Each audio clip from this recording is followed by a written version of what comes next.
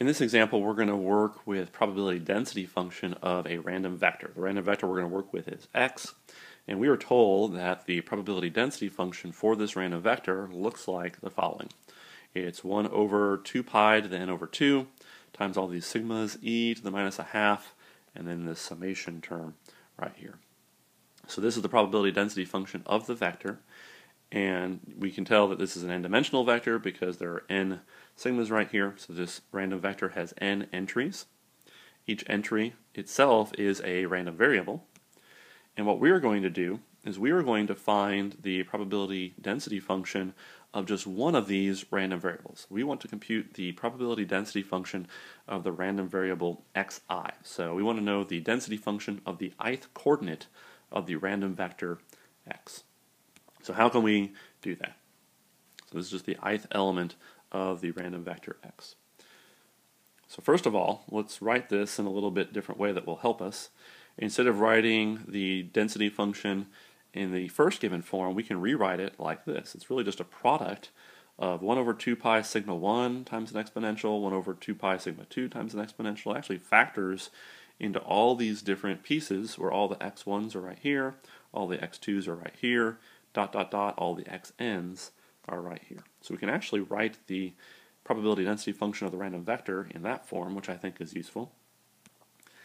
And then we can compute the marginal density function of xi by just integrating out the dimensions that we don't want. So since we're interested in the ith dimension, we're going to integrate the first and the second and the third and the I minus 1 and the I plus 1, all the dimensions that aren't I, we're going to integrate those out to get to the marginal density function that we want. So let's go ahead and do that. We can compute the density function of the random variable xi by just performing n minus 1 integrations. So that's what I've done right here. These first integrals right here go from 1 to I minus 1, and then these right here go from I plus 1 all the way up to n. And you can tell that right here in the notation too with the dx's. It's dx1, dx2, all the way up to x of I minus 1. Then we skip the ith dimension, and then we go I plus 1 all the way up to the nth dimension. So this really is a collection of n minus 1 integrals that are integrating everything except the ith dimension. So we're going to integrate out all the dimensions we don't want to get this marginal density function. So let's actually go ahead and write that out. So I can pull out the ith part of this function, right, because it's a constant with respect to all these integrals, so I've pulled that out of the integral. And then what I'm left with are a whole bunch of integrals that look like this. Here's an integral over x1, and I have to multiply that by the integral over x2, so it looks like this. And then I have to multiply that by, and I just keep going until I get to I minus 1.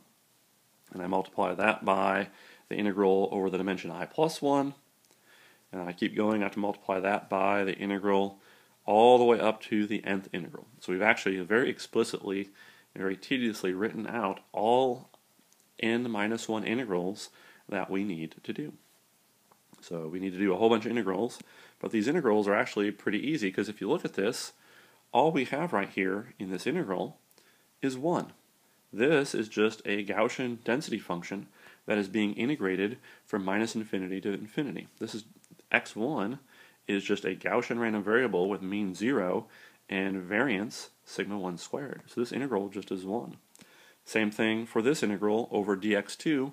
This integral is just 1, and this integral is just 1, and this integral is just 1, and this integral is just 1. So when we're all said and done, after we integrate all this out, we are left with just 1 over 2 pi sigma I e to the minus xi squared over 2 sigma I squared.